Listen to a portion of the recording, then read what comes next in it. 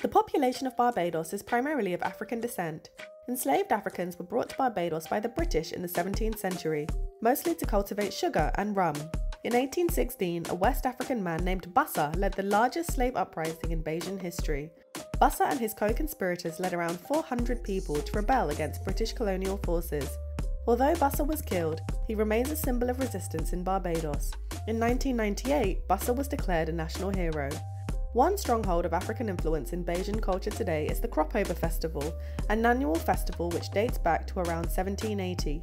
The festival is held to celebrate the harvesting of the sugarcane crops. Another African influence is tuck music. At one time, the British colonial authorities banned tuck music as they feared enslaved Africans would use the drums to send each other encoded messages and stage an uprising.